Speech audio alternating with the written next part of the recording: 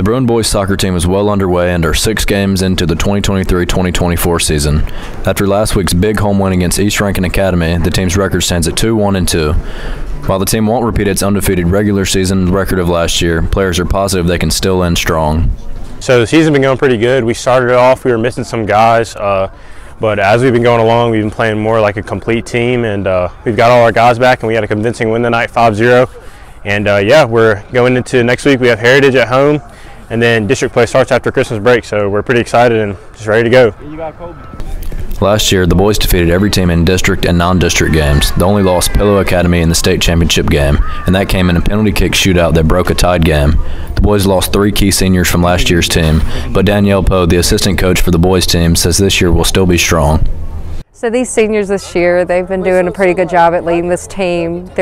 The goal is to get back to state for everybody, but especially for them, this being their final season with us. And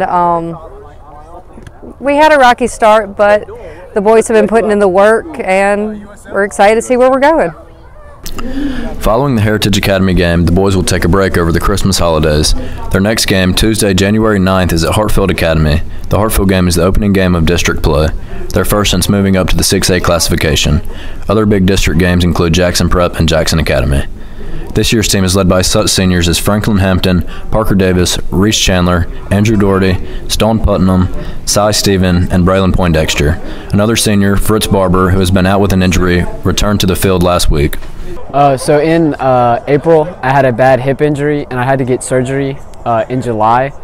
And so this is my first game back today, and it went well. We won. The boys played good. Colby had a lot of good goals, so yeah. The key to this year and the transition to 6A is hard play, confidence, and strong senior leadership, qualities the players and coaches say they certainly have. The boys soccer team is coming together this year. Signing off, I'm Charlie Gordon.